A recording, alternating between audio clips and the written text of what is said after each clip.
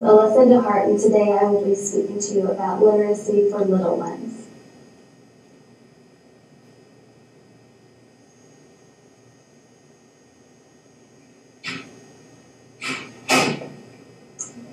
We all know that reading is an important part of our world, and that it is very important for us all to be able to read and enjoy reading and use it in our daily lives. The spectrum of reading goes from just basic to needing it to get by and understand the world around us to be able to enjoy reading and use it as a leisure activity. As we have little ones in our life, we all hope that they will be able to learn to read quickly and be able to broaden their horizons and learn more about the world around them through reading. As there are some things that we can do as parents and those who are around smaller children to help them and encourage them to be able to read quickly or be able to read on time for them. First of all, when they are very small, just newborn babies, as we bring them home into our homes or are around them, we can sit them on our lap and enjoy a colorful book and enjoy turning the pages with them and looking at the pictures that are there, just enjoying the colors and the time together. Parents are children's greatest influences in their life and are the mentors that have the most influence on them. Through our interaction with them and making the time pleasurable together, we can encourage reading. It may seem like an indirect route, but just through our regular conversations each day with the child and through playtimes together and the use of our language interaction with one another, we encourage them to begin speaking, which will in turn help them to be able to read in the future. As they're a little bit older and they can grasp things in their own hands, around 2 months they usually can do that. And if we give them small books of their own to have at that time, they become to be able to feel like books are a part of their life and they own those things. They can enjoy turning the pages a lot of times, not until they're older, and so when they're that little, what they can do is chew on the book, then the pages, and just kind of use it as one of their other toys. It's great to have the books be colorful and maybe the pages be stiff. I know that as we watched our first daughter play with books, she mostly chewed on them, and then all of a sudden one day you could see her turning the pages, following the example of her parents and other people that she had seen. There are different shapes of books, and that's one thing that we may not even consider, but different shapes of pages are much easier to turn than others. We found one that our daughter enjoyed a lot, and she could turn the pages, whereas the other ones she couldn't at all. And it's exciting to see them be able to get their motor skills down and then enjoy books. The paintings or illustrations in the books are the main draw for young children initially. But as you spend time reading the words to them, they begin to understand what a story is, and that those pictures go with some words and some ideas that are being put forth in the book. As you are reading to young children, don't get caught up on reading every single word. Children many times don't have the attention span to be able to listen to the whole story. They just want to spend time with you and see the pictures and hear a few words every now and then. So if they're turning the page before you've read the whole sentence, don't worry about it. Just keep on going and enjoy your time together. Another thing you can do, instead of just reading the story to them word for word, you can just talk about the pictures that you see and look at the cute little bear that's hiding in the cupboard, or see the pink bow of the little girl's dress, or the dinosaur that's climbing the mountain, and discuss those things with them rather than always reading the same story again and again.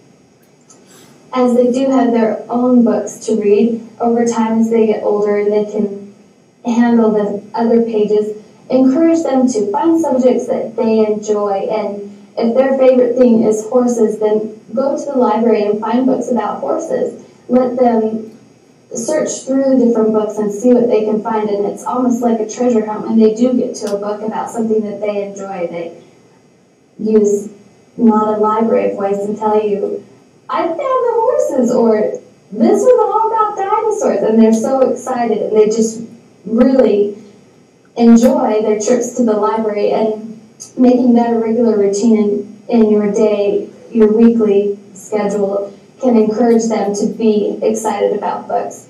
They find that they can learn new things about their favorite subject, and their horizon really broadens. Encourage them to spend time reading alone. It's always nice for a mother and father to have some quiet time in their home with their children, and to be able to have them sit down with a book that they can look at the pages. A lot of times they'll want to discuss the things that they see and need to point out things to you, and just encourage that and be positive about the experience with them. As they get much older, you can encourage them to see the shapes of letters. As you read, you can point to the words that you're reading and help them understand that that is where the story is coming from. You can associate the shapes of letters with things that they know.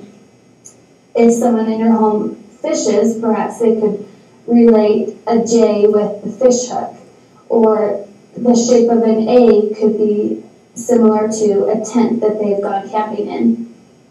So help them see the shape of letters and understand that those shapes mean something. A really fun thing to do with the young child is help them teach them the first letter of their name. They usually get very excited about this, and then that letter becomes their letter. Our daughter's name starts with an A, and she looks for A's everywhere that we go. And we'll point them out to us, even if it's on the top of a 20-story building, and it's an A. She'll say, "There's my letter to my name." And taking those tiny steps and teaching them their letters and their alphabet helps them eventually be able to put the letters together and then draw out words. For our young daughter, who is 4 now, she enjoys these phonics videos that we found at the library, and it just goes through a whole story, explains, I guess one of the stories was the Goldilocks and the 3 Bears, and then it goes through each of the words that begin with the letter G, for example. And she really enjoys learning the letter G and what goes with that. And as she's watched those tapes and spent some time thinking about the words that go along with those letters, she has begun to be able to write some of those letters herself and remember what they might go with.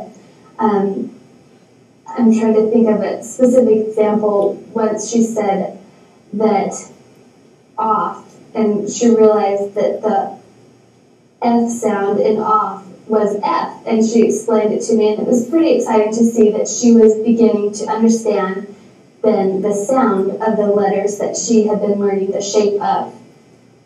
Finally, and throughout their whole life, and is to be an example.